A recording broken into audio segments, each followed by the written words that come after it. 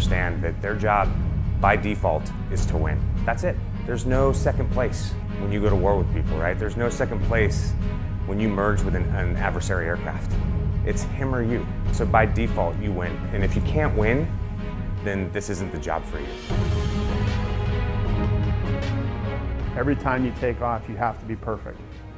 You know that every time you drop a bomb, the guys on the ground are counting on you. Our guys are getting shot up. We need those buildings dropped now. It's a stressful job, but it's stressful to the point that it maximizes your performance when you're airborne.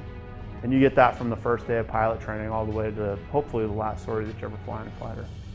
We have a lot of students that go downrange. 4 months from leaving here, they're in Afghanistan and they're doing exactly those things. They're dropping GBU-12s on folks, dropping GBU-38s, or they're down doing operations in Syria. So we try to make it as realistic as we can for these guys because we know that there's a good chance that when they leave here just a few months later, they could be downrange doing the same things.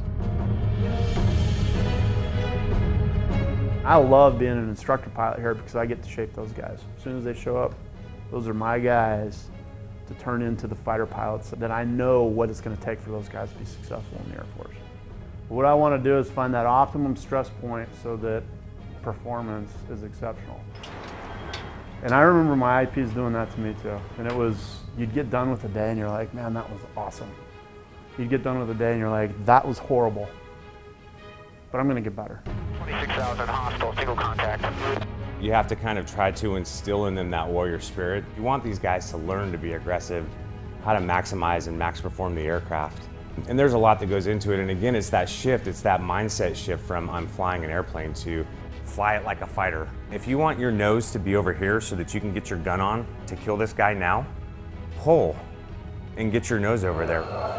You don't have to do big maneuvers like you were doing in the T-38. This is a fighter high-performance aircraft, right? If there's something that you want to make go away, put the nose where it needs to be to make it go away. While we're teaching, the basics of how to fly BFM, we're also trying to teach that mentality, right? Kill, and kill efficiently. You start throwing dogfighting in there, air combat maneuvering, air-to-air, large force employment exercises, close air